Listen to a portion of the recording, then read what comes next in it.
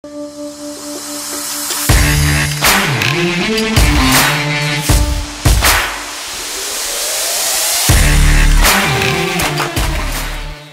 everybody, welcome to Mountain Bike Mythbusters. I'm Jaime Hill, Juliana rider and coach, and today we're here to bust some myths.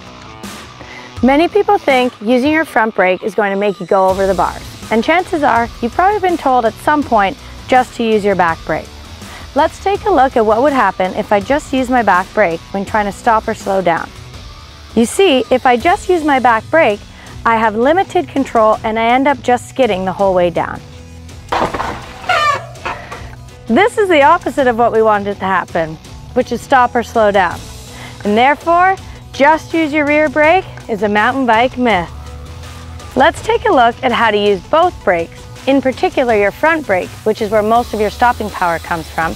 And by the end, you'll be calling your front brake your best friend. When we brake, we use gradual, consistent pressure, and we modulate based on the needs of the terrain. So let's start with gradual pressure. We apply the brakes progressively a little bit at a time until you feel that bite. Once you feel that bite and we've achieved the desired power, we consistently hold that pressure until we might need to adjust our power, which is where modulation comes in. And modulation is simply easing the squeeze. So we're adjusting our power, a little less brake and a little more brake.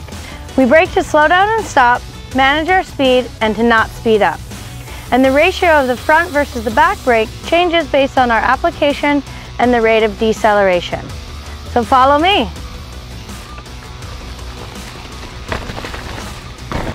You want to slow down fast? More front brake and a good strong body position.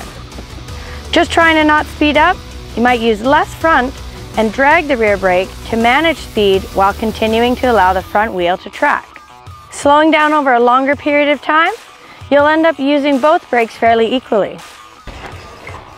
Now you should have the skills to brake like a boss. See you next time on Mountain Bike Mythbusters.